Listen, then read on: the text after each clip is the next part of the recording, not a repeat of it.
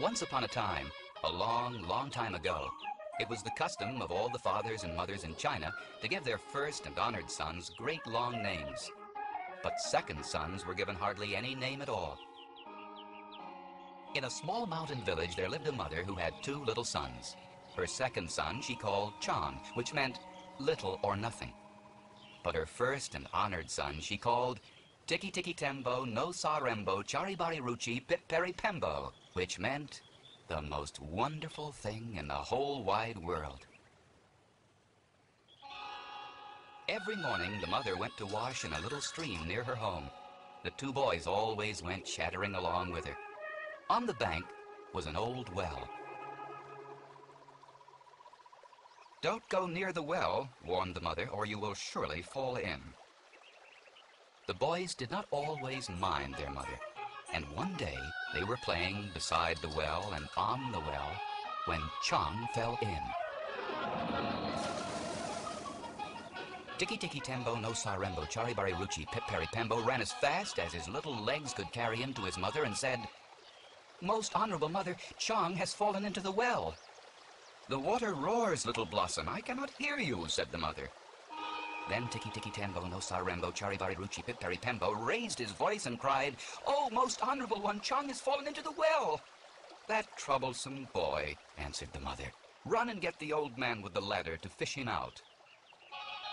Then TIKKI Tembo no Sarembo Charibari Ruchi Pip Peri Pembo ran as fast as his little legs could carry him to the old man with the ladder and said, "Old man with the ladder, Chang has fallen into the well. Will you come and fish him out?" "So," said the old man with the ladder, "Chang has fallen into the well." And he ran as fast as his old legs could carry him. Step over step, step over step, he went into the well, picked up little Chang, and step over step, step over step, brought him out of the well. He pumped the water out of him and pushed the air into him, and pumped the water out of him and pushed the air into him. And soon, Chang was just as good as ever.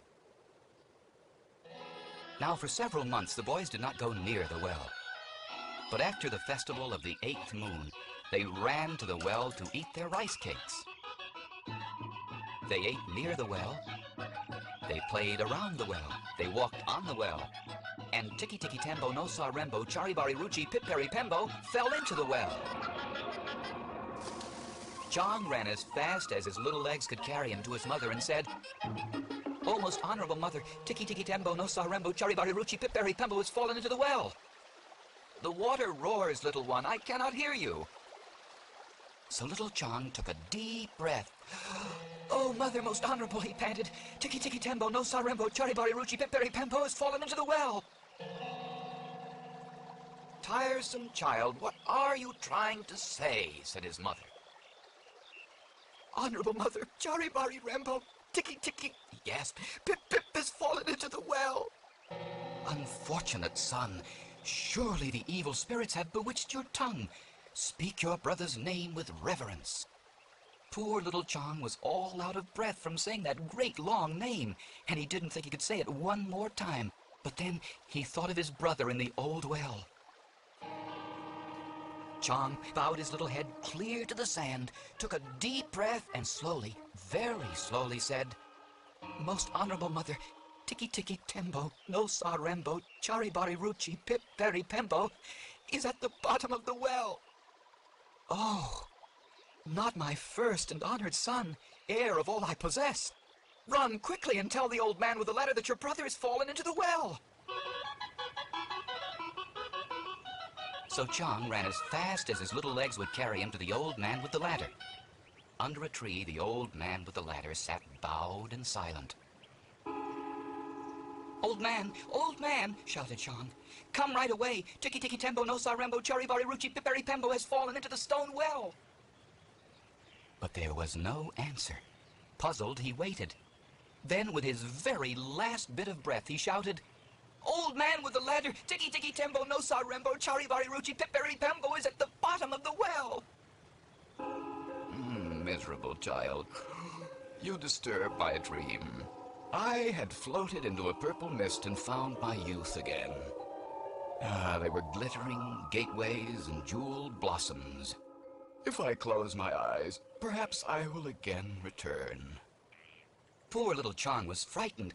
How could he say that great long name again? Please, old man with the ladder, please help my brother out of the cold well. So, said the old man with the ladder, your mother's precious pearl has fallen into the well. The old man with the ladder hurried as fast as his old legs would carry him. Step over step, step over step, he went into the well, and step over step, step over step, out of the well with a little boy in his arms. Then he pumped the water out of him, and pushed the air into him, and pumped the water out of him, and pushed the air into him. But little TIKKI TEMBO no Sa Rembo Charivari Ruchi Pip Peri Pembo had been in the water so long, all because of his great long name, that the moon rose many times before he was quite the same again. And from that day to this, the Chinese have always thought it wise to give all their children little short names instead of great long names.